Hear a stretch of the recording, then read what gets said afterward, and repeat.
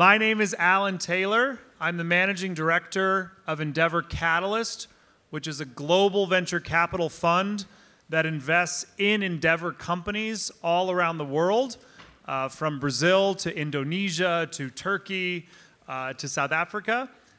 We have 75 investments around the world, including 15 here in Brazil, in companies like Dr. Consulta, Conta Azul, Resultados Digitais.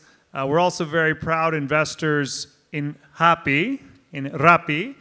And it is my pleasure to be here today to interview truly two of the most awesome founders and entrepreneurs that I know on a few different topics related to scaling their companies.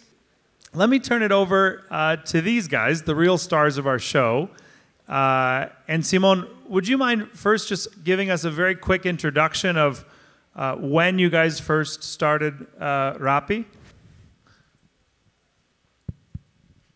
Sure. Thank you, Alan. Hey, everyone. We started Rappi 3 years ago. We were 8 guys giving away donuts for downloads in a park. And thankfully, well, the app started growing, and we went through Y Combinator, and that helped a lot. We were the first Latin American company to get invested by Andreessen Horowitz, and then thankfully we were able to build an amazing team, and we went to Mexico, and we came here last year. Okay, great. And Fede, just real quickly, can you tell us the same of sort of when you guys first started the company that is now CargoX? Yeah, we started in May 2016. So before CargoX, we started another company called Sontra that today exists. So we already knew how the trucking market works. So Sontra went in 2013 to 2016 from 0 to almost 30% of the trucking population in Brazil. So 30% of the trucks today are running on the app.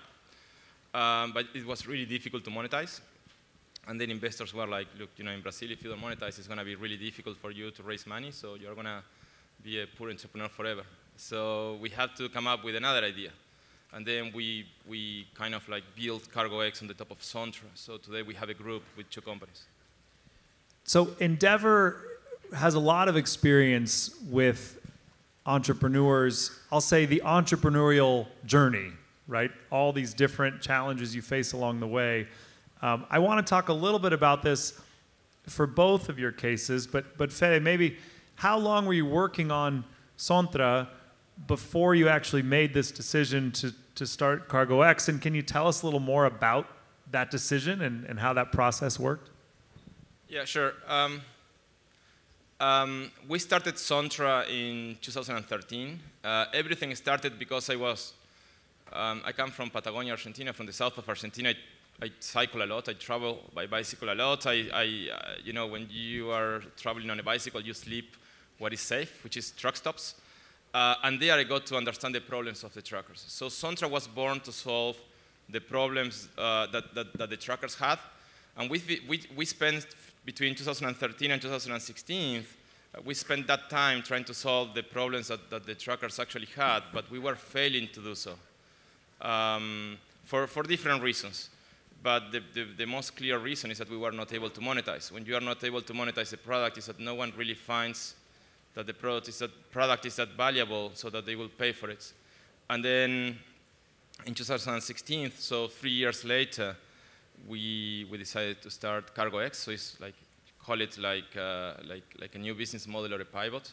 And then from 2016 to today, we grew fairly aggressively. So we brought different investors into the company. Today we are 300 people full-time in one office. Then we have 15 offices across Brazil. We have 11,000 full-time truckers. They're big trucks operating between cities. And at Sontra, we have a network of 300,000 trucks. And we plan to get to 100% of the truckers in Brazil soon. That's the target of the company, so that we want to take the whole trucking force in Brazil online. And I believe that's important because between 70 and 80% of the Brazilian economy today is moved by trucks. So it's important to have that data online and to understand what's going on, and also to understand how we can optimize the excess capacity that exists in the country.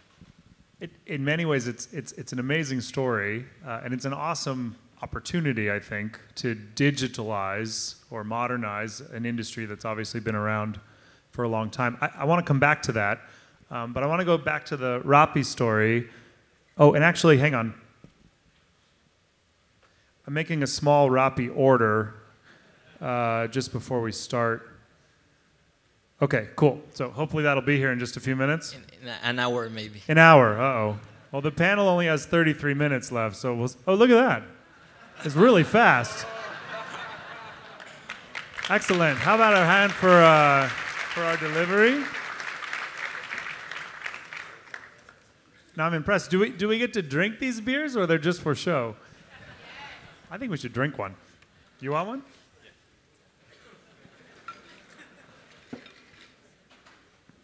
Now that's what I call good delivery time. Well, here. Salud.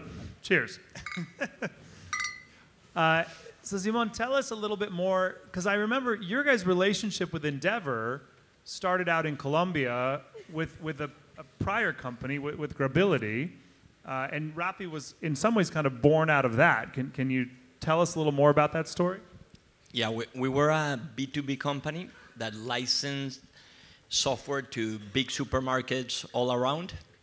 So we work with Walmart in Mexico, with Reliance in India, El Corte Inglés in Spain, and we actually got bored working for these slow companies. So we convinced our investors to do a small experiment in Bogota to show these big companies that they could do better if they moved faster. And then, well, Rappi started growing, so we... And everything started moving faster. Yeah, indeed. And the speed has been pretty remarkable. Yeah. How do you think about a company that's scaling this fast and growing this fast? What are some of the things you do to try to manage that? Well, you sleep little, and Rappi's still growing at a 20% a month. So every 3 months, you have a company that's twice the size. And it's hard to manage, but it's exciting, and it's great to work with people that love the adrenaline and the speed.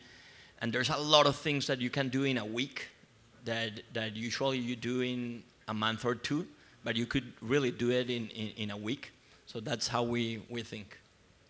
Fascinating. I have lots more questions about that, but I'll keep us moving. I want to talk about the Brazilian market, or about Brazil, because you guys are originally from Colombia, Fede, you're originally from Argentina. Maybe Fede, I'll start with you. Why Brazil? Why did you decide to come and build this business here? And was it obvious? Was it a no-brainer? Were there other options you considered? No, because there are a lot of trucks here. So. No, That's a good answer. If you're gonna spend time building a company, it's better to build it. It's better to build a large company. And here, the domestic market is huge. Brazil is the third largest trucking market in the world, and it's one of the largest economies in the world. And there is a massive need for what we are doing. You saw the trucking strike not long ago. The trucking strike means, dude, we need more money. We cannot survive. And then on the one hand, you have truckers saying we need more money, and on the other hand, these guys are running 40% of the time empty. So there is a clear problem to be solved, and this is one of the largest places where you can solve it. Unlike other companies, CargoX is more of a domestic company. It's a little bit harder to expand internationally very quickly. So you need a very large domestic market in order to launch the company, and this is why Brazil. And how about for you guys, Simon, how do you think about it? I mean, I've used Rappi in Mexico City, in Buenos Aires, in Bogota, obviously also here in Brazil. What made you decide to come to Brazil in full force and really invest in this market? We don't think about countries, we think about cities. Okay. And Sao Paulo is perfect for Rappi because it's large and chaotic.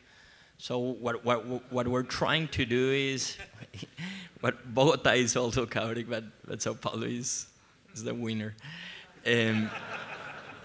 What we're trying to do with Rappi is that we have like two large groups in this type of cities. You have a big group that has everything in life but time.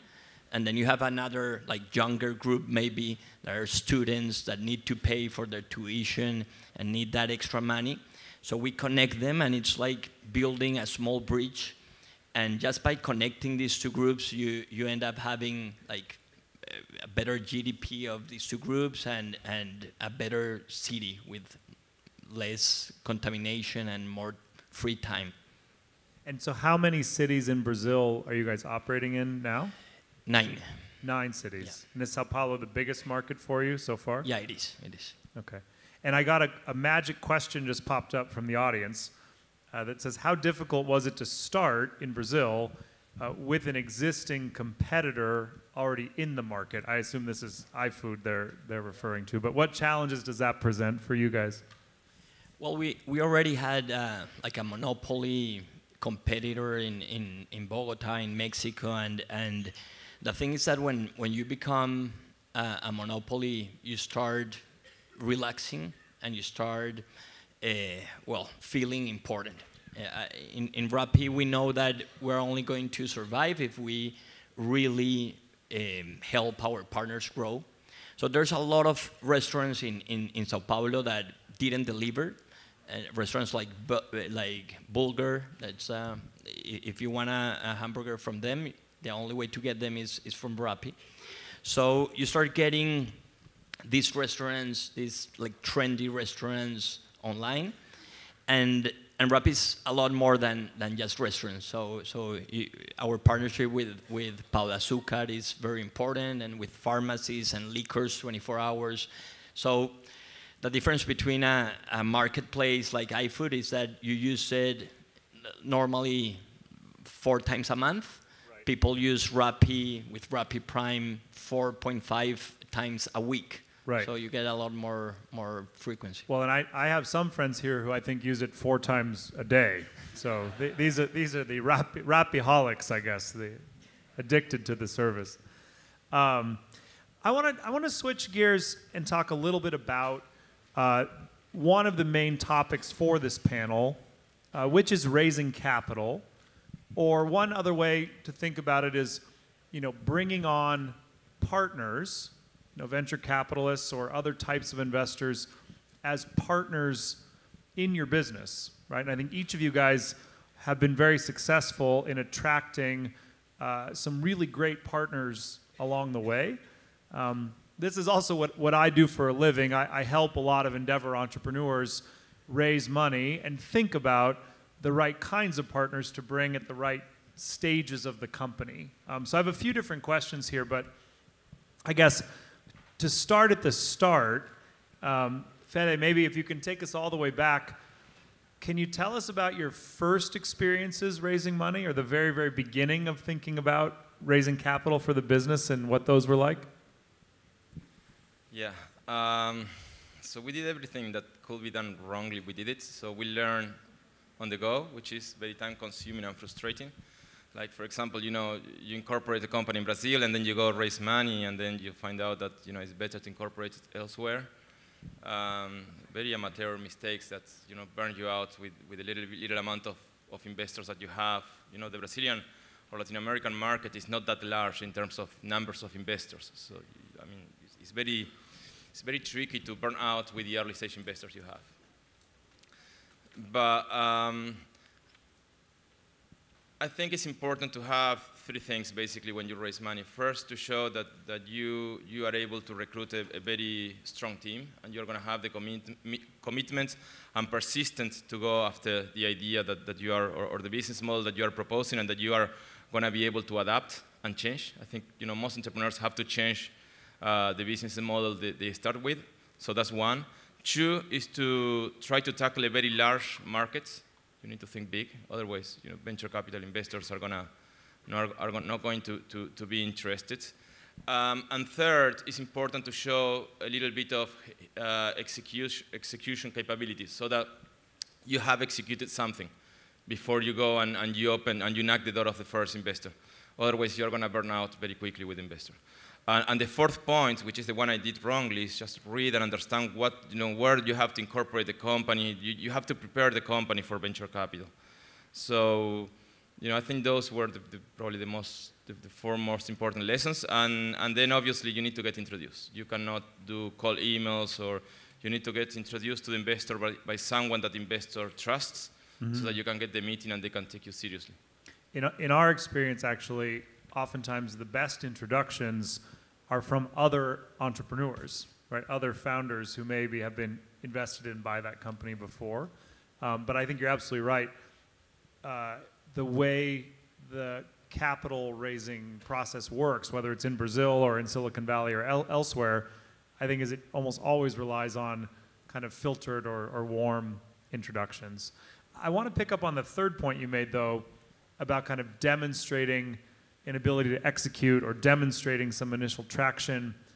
I find this can oftentimes be different in different businesses.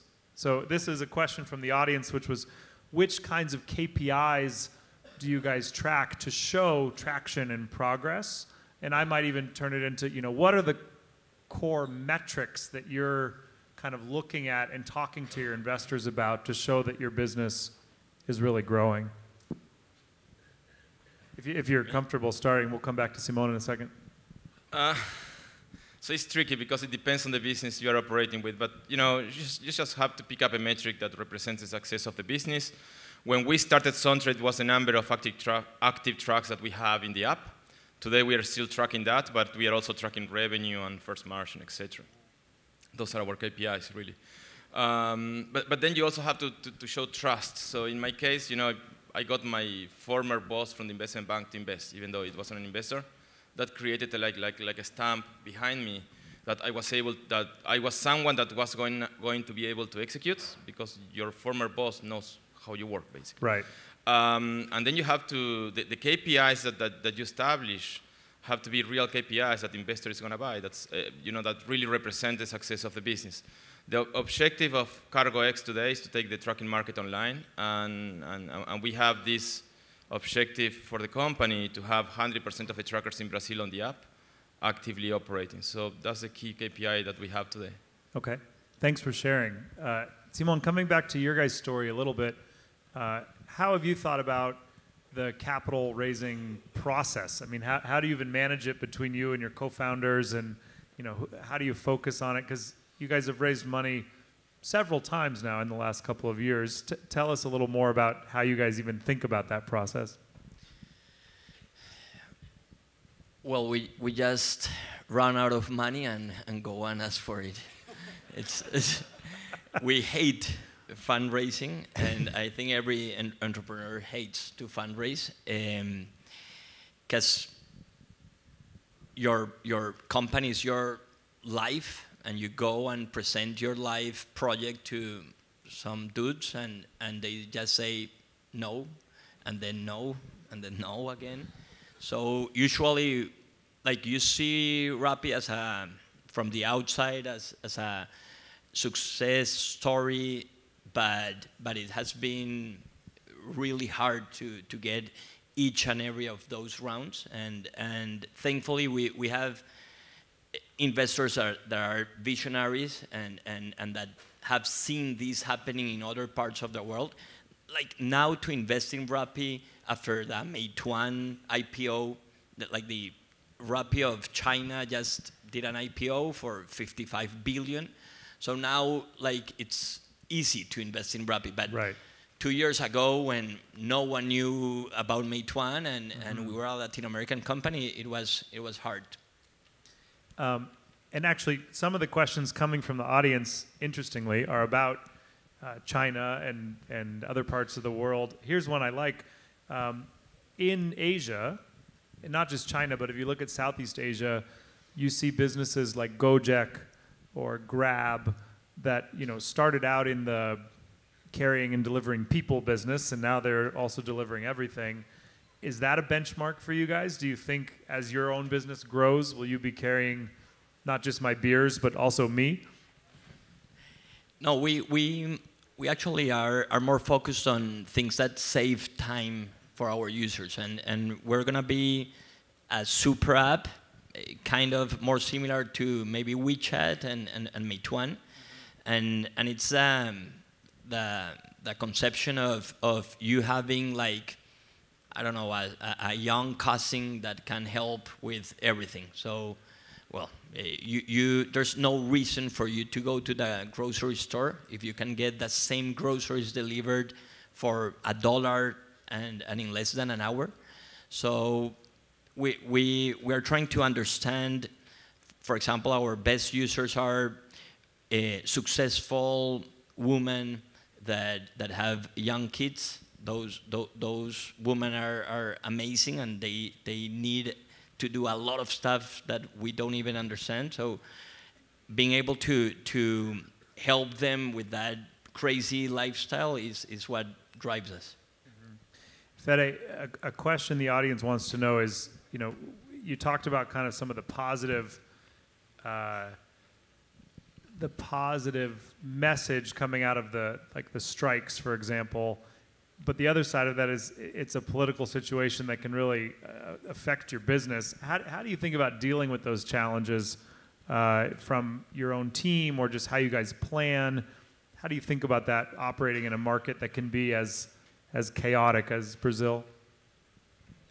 So I think the good thing of running a startup and being an entrepreneur, or what defines an entrepreneur, other than a difficult word to pronounce, I cannot pronounce it. So what you have to do, when you run a company, is to be able to adapt and have the flexibility that no other company has. And when the law changes, and when there is volatility or in the market, that volatility affects, for the worst part, to the incumbent companies. So one of the reasons why we are on trucking, which is a very unsexy industry, is regulated, etc., is that we have the flexibility to adapt, and the incumbent large corporations do not have. They have more money than us, they have more employees than we have, but we have this capacity to adapt and move very fast, very quickly. The regulation changes, our objective stays the same. It's helping truckers to produce more money, to utilize the excess capacity, and to deliver the freight at a lower cost, higher quality, and faster. So, for us, I won't say it's great, but, we knew this was going to happen, and it's going to keep happening in trucking and in every other industry. The world is changing very quickly. We find, at least in Silicon Valley, most of the most successful companies you see, it turns out that earlier in their life, they actually have one or two, or sometimes even more, what we would call a near-death experience, right? When the boat almost sinks completely. Have either of you guys gone through something like that, where you had a day, you looked at your partners and said, "Well, I don't even know if this is going to work." Have you had a moment like that in the company's history? We have it almost every other week. But I'll give you an example on the strike, just to be very specific. The strike goes, the country stops. We have 300 people there doing nothing. A lot of truckers that were supposed to be moving freight and they are not. The client is shouting at us, even though we didn't stop the country. Chaos. Everyone is running around saying and we thought, well, the world for the first time, other than the World Cup, the whole world is talking about Brazil. So let's go to the States, and then let's knock the door at CNN, Fox, and all the press, and let's talk about whatever. We just show our faces there, so we create advertising for our company. We were the only company doing that in the trucking sector, and we lost X millions in revenue, but we won much more in free advertising, for example. So that's what you have to do, and sometimes you have those days that nothing is going to work, but they have to last for a minute only. You always have very optimistic people at the company, so when I feel depressed, I go to talk to the optimistic ones. That's good advice. Yeah. Simon? I think that a big part of being an entrepreneur is to not complain and always be finding a solution. There's a great book called Positive Intelligence that says that the difference between successful people and not successful people is that successful people look at a problem as an opportunity, and a normal people look at as a problem as a problem. So we have that in our values, and we are always trying to create opportunities for ourselves.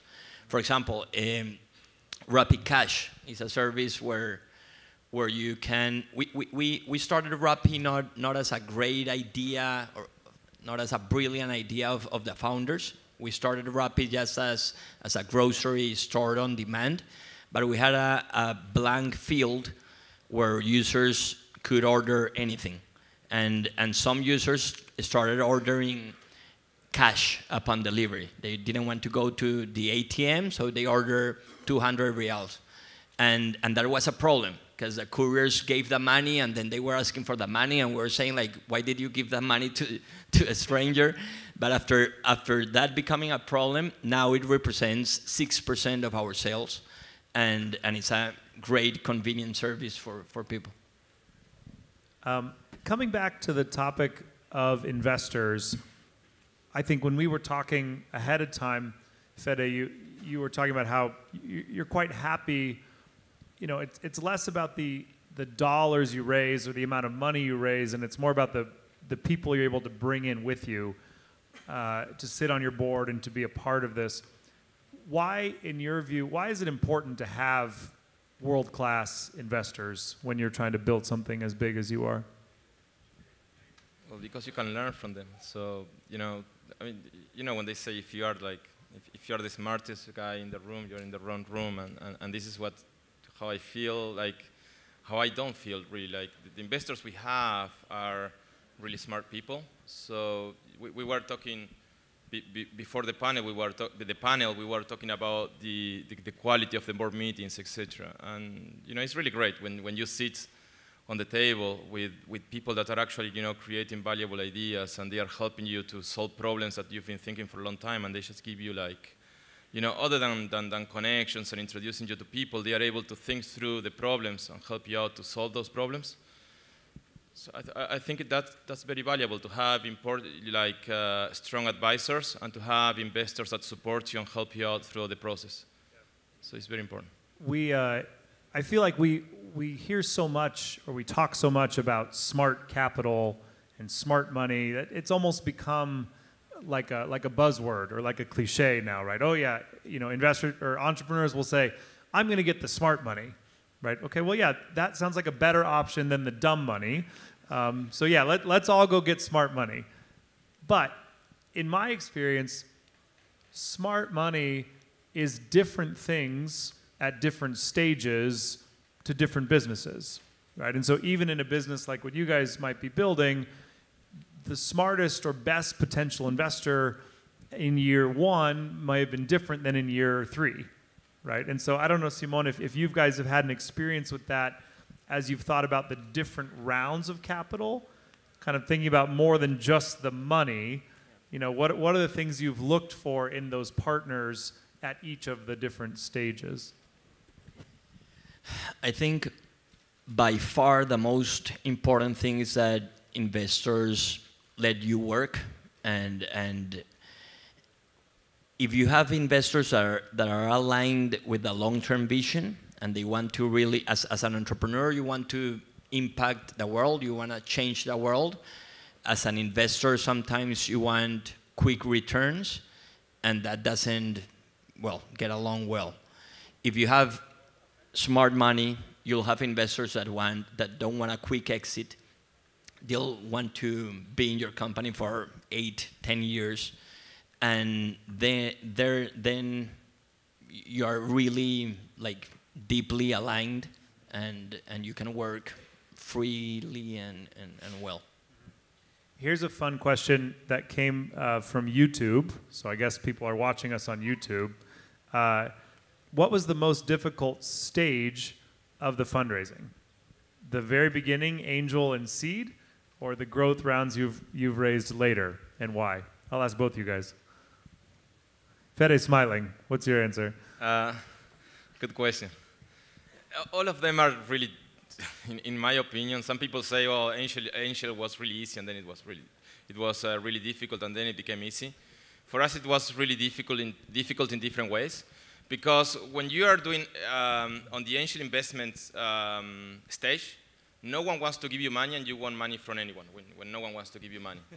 But then when you grow the company, you wanna put the volume up on your comment that you want investors that do not micromanage, because that is gonna destroy your company, and you also want investors that are really sharp and they bet on the company for the long term, etc. And those investors are really difficult to get, because those are the good investors, and everyone wants the good investors. So in my experience, and I don't represent the markets, it was really difficult in every single stage, because at the beginning no one wanted to give me money, so it was difficult. And then when some people wanted to give us money, we were, and it was very funny, because we went to a lot of investors, and most investors said no, and it was really depressing. And then a top investor like Goldman or Blackstone comes on board, and then you have a lot of investors that said no, that actually want to give you money now. And then it becomes really easy. But it became really easy because you got the top investor first. It's a really difficult answer to give you a short response. Yeah. Simon, what do you think? For us, it was the Series A, the prize round. Mm-hmm. So we went through Y Combinator that I really recommend every entrepreneur to apply. People should be investing a lot more in Latin America, and they are just not investing in Latin America because they don't know a lot of Latin American entrepreneurs. They invest in India, and Latin America has twice the GDP of India, 4 times the GDP per capita of India, and there's a lot more VC money going to India only because of the Indian engineers in Silicon Valley. So right. We have to go and spend some time in Silicon Valley as a region. And build that bridge, right? Build that bridge, yeah. So we went to YC, and our seed round was very easy because we were growing like hell, so we had a great demo day, and it was very easy. And in the seed round, it's all about the story and the excitement, and it's more about the entrepreneur than the company. So if they trust you, you'll get the money fairly easy. But then the Series A, you need to show the traction and the numbers. And these guys, like our Series A was led by Sequoia, and Sequoia has the opportunity to invest in literally any company in the world. Any company in the whole world. Yeah. So to be able to get to those numbers that are comparable to the best companies of the world is the hardest. Interesting. So at the beginning, I have a friend that always says at the beginning you sell the future with your logos, with your background, etc. And then on the later stage, you sell the future and the vision of the company based on the past with the numbers. Interesting. How do you guys think about your own role as the company grows? And here's what I mean. In the beginning, when you're just starting, you're doing everything, right? You're working on product, you're working on team, you're doing this, you're incorporating the company, you're raising money. What about as the company really grows, what do you think are, let's say as you get to a Series B or a Series C, what become the main parts of your job? Simon, what are you spending most of your life on today when you're not sitting up here drinking a beer, talking to entrepreneurs from Brazil? What are you working on? I think I'm maybe an exception. I have a compulsive, obsessive mind. So I do the same that I did at the beginning. I'm working at product. I'm interviewing people. I'm talking to investors. I'm solving issues with orders. I'm going to leave you my WhatsApp, and if you ever have an issue with a Rappi order, please WhatsApp me. And I actually talk to hundreds of users a day that gives me a lot of insight. So I think that there's some entrepreneurs are a bit more sophisticated. I'm not. I'm a builder, and it's great to be with your team actually building stuff. Fede, how about for you? Yeah, I think, you know, we are still an early stage company, so I also get to do a lot of stuff. But probably, you know, and the most important part of my job today on the daily basis, other than talking to investors, that I don't think is the important job, but it has to be done, is recruiting, and then establishing that common vision and making sure that everyone is aligned and following that common vision. Because if you recruit really great people, and then, you know, one is focusing to go over there and the other one is going over there, and they are both really strong, then you're in troubles. So it's bringing good people on board, making sure that they are happy, you pay them well, and getting, you know, the vision, the common vision there, and everyone works in harmony towards that vision. You know, it's interesting you mentioned recruiting because there's almost like a joke in Silicon Valley that people will talk about of saying, yeah, when you get to a certain stage of scaling up, the founder really only has two jobs, fundraising and recruiting, right? And it's 50% fundraising and 50% recruiting. But I think there's an interesting truth in that, right? That's sort of a joke, but the truth is that attracting great people to your company, whether it's at the investor level or at the team level, is kind of the core role of the founder, right? Is sort of selling that dream and being a part of that. And Endeavor has seen that. You know, we work in 35 different countries all over the world, and really it's the same story everywhere, right? Whether you're in Latin America or Africa or Asia or the US. So, Simone, I'm going to come to you just because we were talking about this a little bit before the panel. How do you think about that for a market like Brazil? How do you go out and get, you know, the best possible team you can for Rappi, and what are you guys focused on in that regard? Well, it's a bit harder to convince people because our Portuguese is not great and our English is not amazing. But thankfully, we've been able to attract amazing talent in Rappi. You need to find those special guys that are really smart, but that they have the entrepreneur DNA, and they're hungry and they want to change the world. And there are not a lot of people that really know what that means and the sacrifice that needs.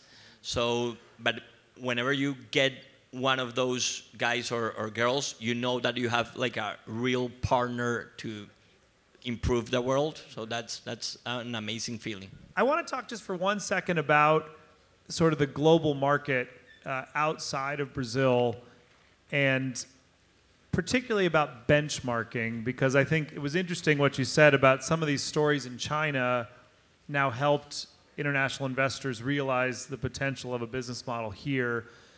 For each of you guys, how much time do you spend paying attention to what's going on in the rest of the world? Because I think that's certainly the lens a lot of investors are using, right, as they're kind of tracking China and the US and India, et cetera. But as founders, are you spending time on that? Fede, is that something you look at, kind of what's happening with trucking in some of these other markets? Or is Brazil so unique that you mostly just focus on Brazil? No, I think nothing is so unique so that you don't look at other companies in the world today, nowadays, and everything is changing very quickly to become more similar. We do, I know, like, you know, all my US equivalents, getting to know our Chinese equivalents. I think it's important, but you don't have to overrate it. It's important to know what's going on. But there is a saying that says something like, losers focus on winners, and winners focus on winning. So, you know, you have an objective, and you have to spend your time on achieving that objective. But it's also important to keep your eyes open to understand what's going on in the rest of the world, and if there are ideas that you can bring and implement. But that doesn't mean that you have to give a lot of to put a lot of your focus on on your competition. I love it when you have competition that is more focused on what you are doing than the actual challenge ahead. That's probably the worst mistake that early stage entrepreneurs do, is to focus too much on the competition and the US equivalent, etc., not on the actual challenge to disrupt the market that you are operating at. I think it's a great quote. I don't know who said it originally, but I like that. Losers focus on the winners. Vega. No, sure. Winners focus on winning. So certainly a couple companies up here that are very focused on winning. So a couple things, and we will take one or two more questions from the audience if you add them here. But I want to turn to you guys explicitly kind of in thinking about advice for younger entrepreneurs or advice for folks who are just starting. They certainly look up to your stories that I would call success stories in the making, right? There's some markers here that you guys are on your way to building something really big, and in some ways I think you can be helpful to the folks who are one or two steps behind. When entrepreneurs approach you for advice and say, "Oh, you've done such an amazing job raising money, or you've done such a great job scaling, how can I be like you?" Right? What kind of advice do you give younger founders, maybe particularly related to fundraising or just related to building their companies? Simon? The number one advice is to really be sure if they want to be an entrepreneur, because it sounds sexy, but it's not at all. And it's more of a vocation than a job. If you want to be an entrepreneur to make easy money, it's going to break you. If you want to be an entrepreneur because you want to create an impact and you want to serve people, maybe that will give you the strength to be healthy and be able to pull it off. So I think that a lot of young guys need to have that reflection, and if they came to this world and they have something here that they need to share with the world and it doesn't shut up, then you should be an entrepreneur. If not, there's a lot of other ways to make easier money. Mm-hmm. Well put. Fede? I think two advices for two different types of entrepreneurs. The first one is, if you don't have experience, you don't have connections with, in order to build a company, you need to, really want to do it, and then you need money to do it. So if you don't have the connections or the network of VCs, etc., it's important to probably work at, when you said you need a different canyons, you're basically looking for entrepreneurs. That's great because you learn how to be an entrepreneur, and then you get to know people that know the VCs. So when you actually leave the company and want to start your own company, then you probably have someone that is going to introduce you and learn English. That's for the people that do not have the initial experience in the network. If you do have the network and the experience, etc., I will say focus on hiring great people. Make sure they are well compensated, motivated, and be very clear on the vision so that they are all working in harmony towards the same objective. That's very important. I guess one question that came up a couple times that we didn't touch is when it comes to hiring and really convincing amazing people to come join you, obviously you have to compete against big companies, right? And big companies, we have this problem at home. You have to compete against Google and Facebook and Apple and all these guys. When you guys are having a conversation with someone you really feel is a great fit for your team, what are some of the ways you convince them to come and join your team, right? If it might not necessarily be the highest salary, but how do you think about that? Yeah, if you're talking to an entrepreneur and you're telling everyone that you want to work with entrepreneurs, then you have to be coherent and you have to share the upside. So in Rappi has an opportunity to be a $30-40 billion company, and there's a lot of people that are going to build wealth, not thinking on that, thinking on the impact, but sharing the upside is for sure something that will make you partners and not like the normal employee-boss relationship. Yeah. Fede? how do we convince people? We look for entrepreneurs. So I always say that you don't need to build your own company to be an entrepreneur. You can join a startup. So if you want to be an entrepreneur, you want to build things and change a large market, then that's what I say to people. Do you agree with changing Brazil through changing the trucking market, which is a massive problem? And if the person is an entrepreneur, they will probably want to join us, because you don't have to go through all this process of raising money, being poor for 3 years. So you are on the fast track to become we believe we are on the fast track to build a large corporation. So we have 1 minute left. I want to close with this question. Oftentimes, we see that in the world of entrepreneurship, it takes about 10 or 15 years to build an overnight success story. Right, and then it shows up in the media in the headline of this company, overnight success, listed on the NASDAQ or the New York Stock Exchange or acquired for $10 billion. But we know at Endeavor that usually that's been a labor of love. It's been a 5, a 10, a 15-year process in the making. So I want to close by asking each of you guys, if you close your eyes and you kind of imagine, let's say 10 years from now, which is a long time, or even 15 years from now, what is CargoX and what is Rappi, and how does the world maybe look a little bit different because of these companies being in our world? Fede, do you want to go first? There is a saying that says something like, people congratulate you in public for what you suffer in private. So it's kind of like, our mission is changing the trucking industry, starting for Brazil, we believe that the industry is going to change worldwide, and we are after that, taking the company online and improving the life of truck drivers today. So in 10 years we will probably be at a whole different stage to what we are at now, and we start changing the Brazilian market, we will probably change other markets too. Okay, thanks. Simon? I believe that in Latin America there's the opportunity to build like the Alibaba. There's no 800-pound gorilla here. So we really think that we can be that tech company that inspires the region, that keeps on bringing investment, and that change the way that people live their daily life. Awesome. Well, I think that is the end of our time. As all you guys know, and if you heard a lot about today, Endeavor truly believes that entrepreneurs are the ones that can and will change the world.